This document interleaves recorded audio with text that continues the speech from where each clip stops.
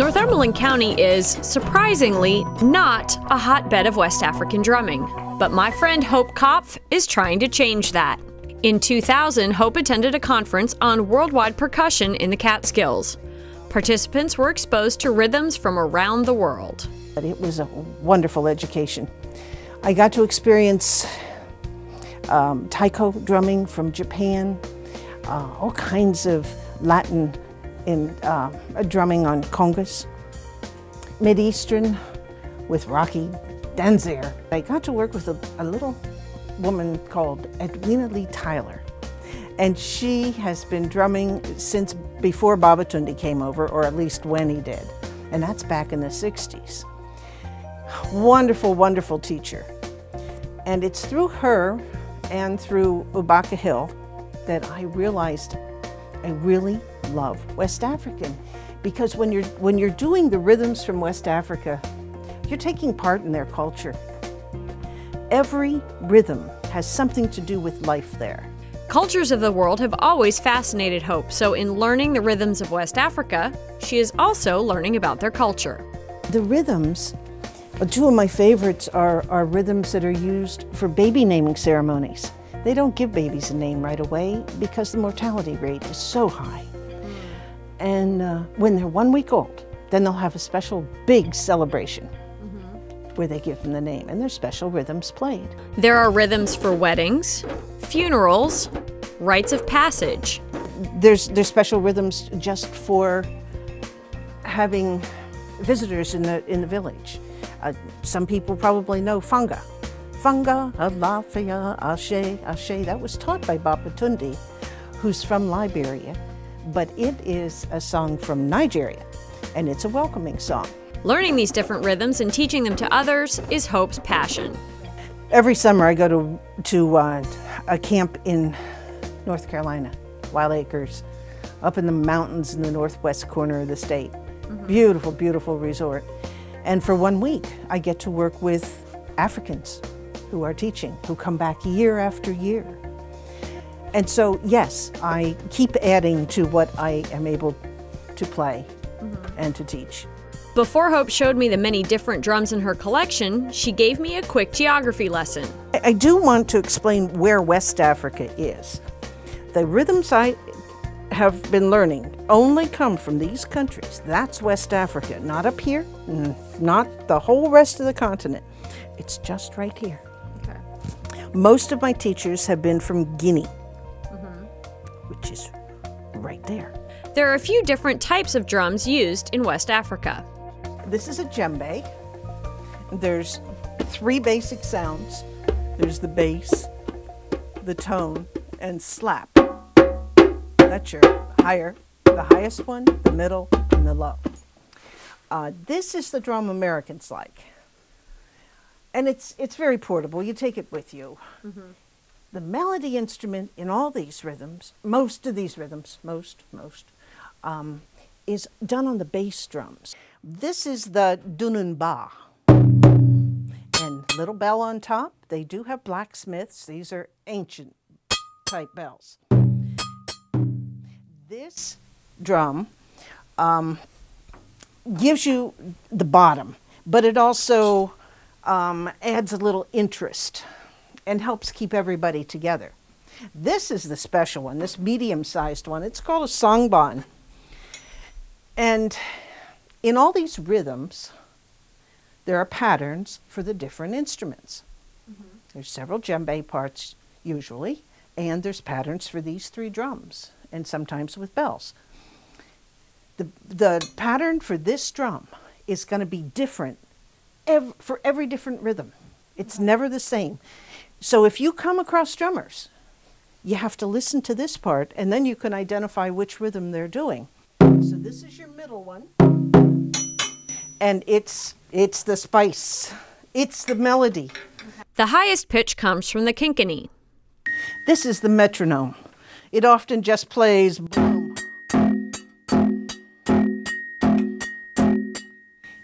For all these, you're doing one thing with one hand and one with the other. Great fun. All of the drums are handcrafted, and the djembes each have unique carvings on the bases.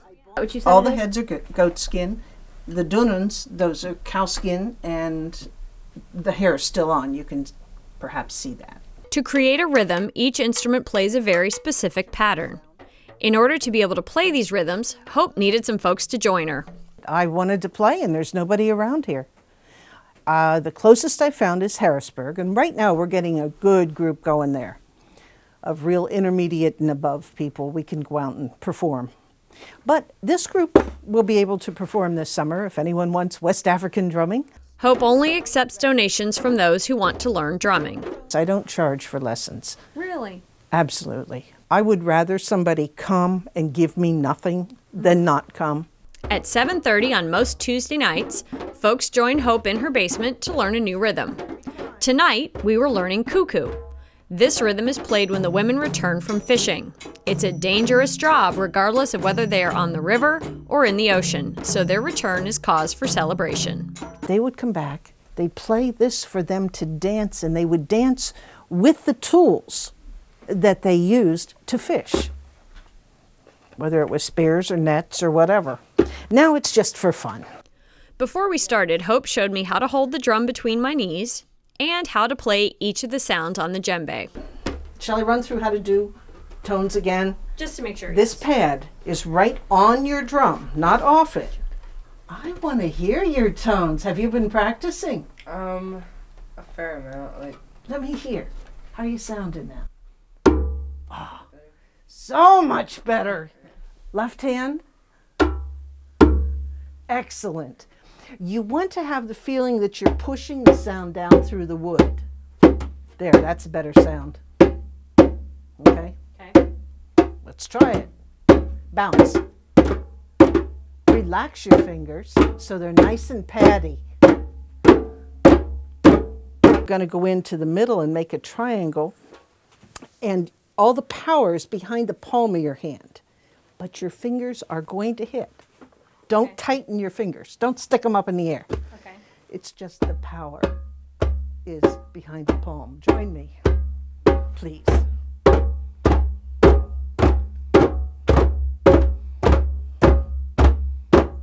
Relax your fingers. Good. Okay. 4, 3, 2, 1. And you're done. The tough one is in the same spot as the open tone, and it's called the slap, and only your fingertips are going to hit. Relax your hand.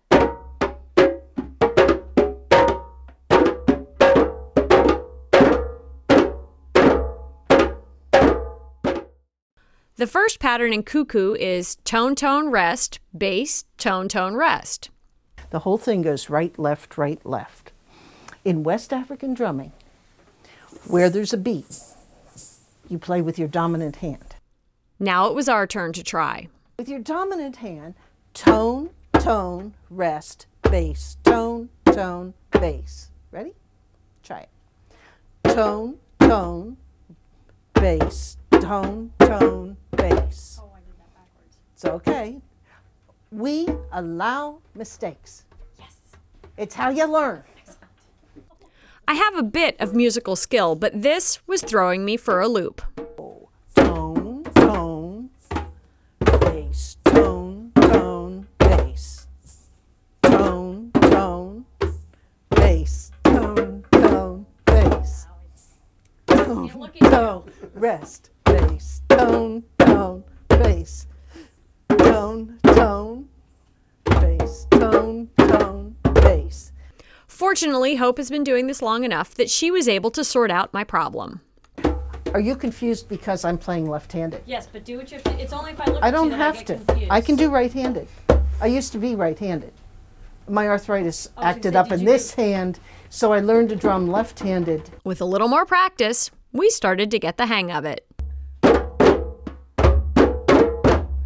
Sounding good.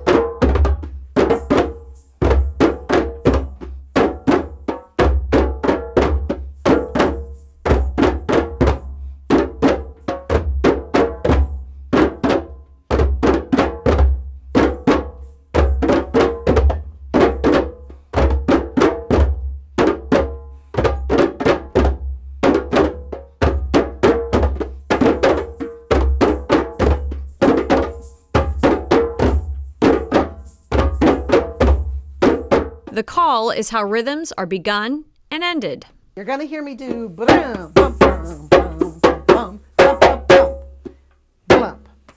You're going to keep playing whatever you're playing. Don't switch until I do the stop on that one. Okay.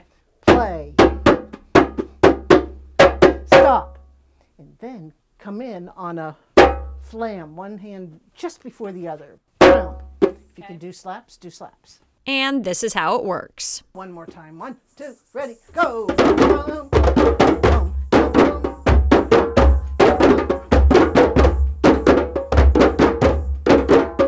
Call.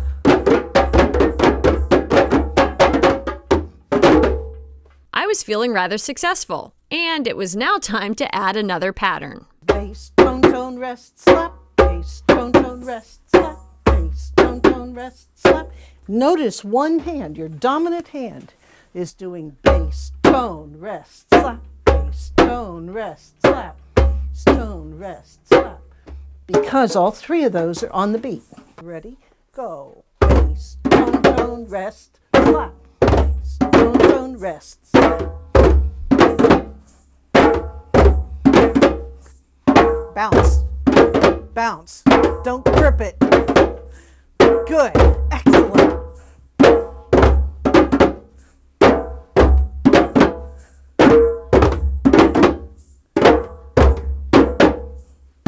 Once we had the second pattern down, it was time to put them together.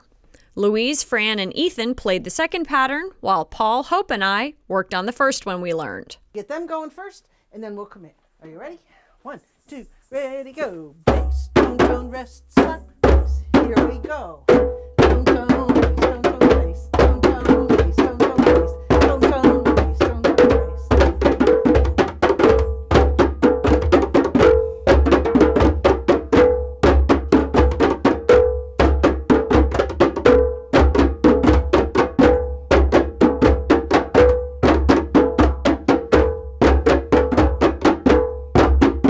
Sounded pretty good if I do say so myself.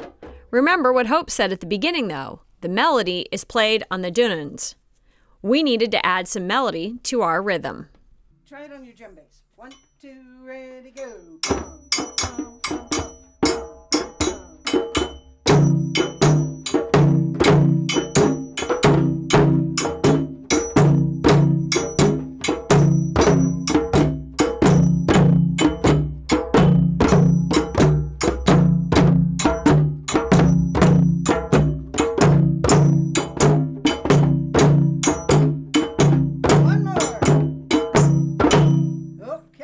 Ethan took over this part for us, and we added it to our other patterns.